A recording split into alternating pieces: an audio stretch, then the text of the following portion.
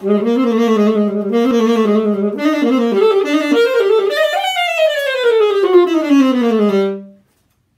my name is Dr. Carl Spaeth, and I'm a saxophone instructor with Live Music Tutor. What you just heard was the opening to the second movement of Eugene Boats's Improvisation and Caprice. It's really important when you're practicing technically demanding literature like this to make sure that you practice slowly with the metronome for a very long time. It may seem like you need to hurry up and get faster and faster and faster, but if you practice very slowly with the metronome with a subdivision on and track your progress and only bump the metronome up and up and up in small amounts where you don't even notice you're bumping it, that's how you're going to get a lot better use of your time as you're trying to perfect this technically demanding literature.